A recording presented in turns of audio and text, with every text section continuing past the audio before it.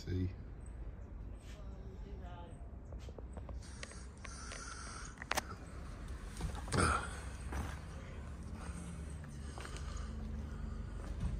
So yeah, woken up around 8:30, 9 AM here in the Caribbean.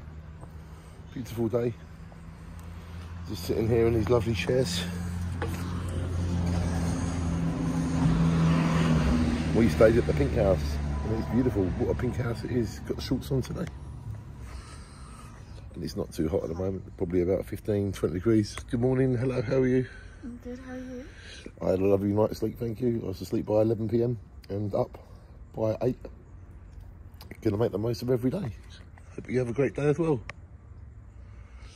So here we are, good morning everybody. And we're just in the beautiful Bahamas and we're gonna go walk down in a little while, go and try and hire a car. The lovely lady that lives here, Felicity, she's beautiful, very kind. I really recommend that you come and stay here. Very good value, very good peace of mind. And we're gonna get breakfast around 9:30.